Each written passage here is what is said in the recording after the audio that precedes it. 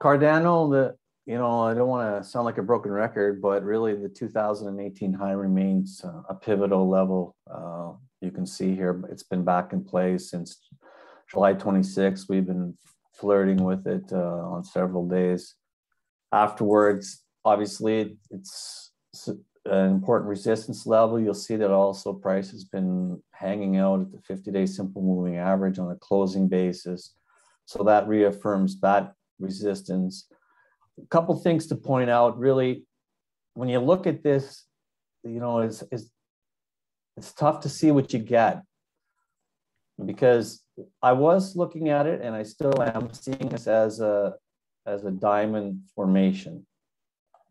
Okay, now you'll see that there could be a bullish or bearish resolution at this point in terms of this being in a topping and not in a bottoming situation. The probabilities are higher that we move lower at this point.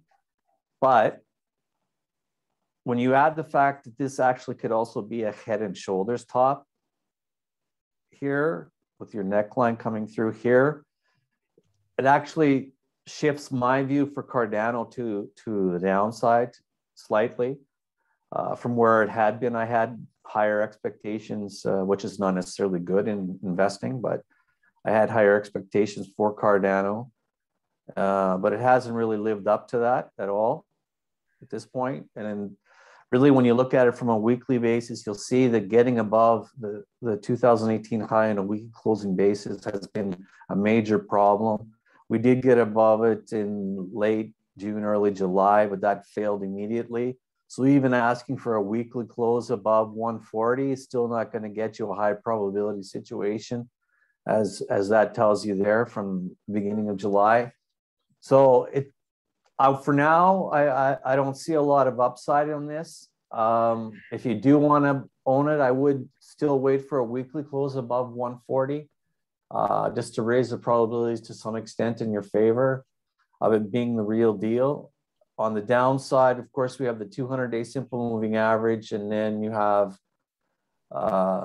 these lines from a symmetrical triangle pattern below, and then of course this imposing support that comes down from the 61.8% retracement of the 2020-2021 advance down into this area here, which corresponds to spot 9.0. That is your major support area for this. Like I said, you could see a head and shoulders top, you could see a diamond top formation. Either or has various implications for Cardano at this point. And I personally, one of the things that I should point out here, though, that is positive with regards to Cardano is that it is above the 200-day simple moving average. It is above the 50-week simple moving average. And it's not trapped below the May crash lows like other cryptocurrencies are. So on a relative basis, it is in a better position relative to the price structure, but it's just not that attractive for me at this point. That's all. Yeah, I think that's agreeable. But I think from a scalper's perspective, Cardano is showing really good promise for me.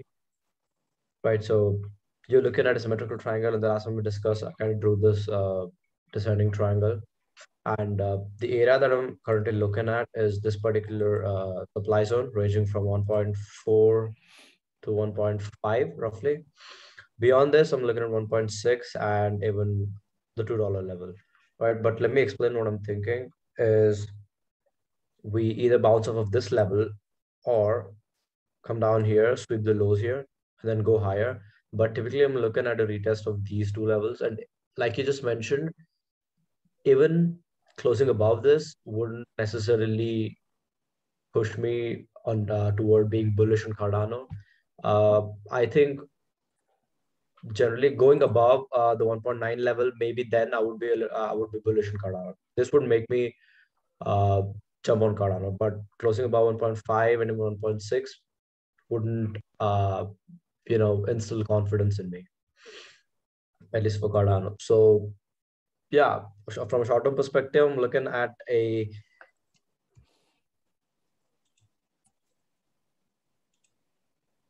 16, 19, 20% or a 25% upswing. right? But from a long-term perspective, I'm not that happy about Cardano, right? And from an on-chain perspective, it does look good up to 1.37, 1.42, 1.48. Yes.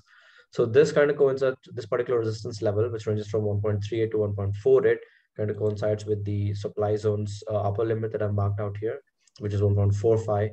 But anything beyond that would be an uphill battle for Cardano. Yeah, I think the support levels seem really good. So I don't see any uh, spike and selling pressure that kind of pushes it down to this the $1 level, right? I don't see it happening anytime soon. I think it's gonna consolidate a lot if we're bearish, but if it's bullish, 1.45 seems like a good level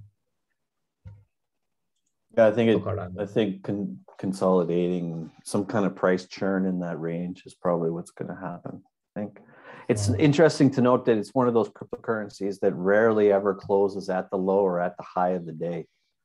It Yeah, always you never get one of those solid closes, so it makes it a little bit more difficult to read the chart. You know, because you obviously, you know, sign of power either ways when you get the close right at the low or just about the low. And with Cardano, that's basically never happens. So it makes it a little tougher to read the charts. yeah, I know what you mean. I feel you. It happens even in XRP as well. Yeah. Okay, let's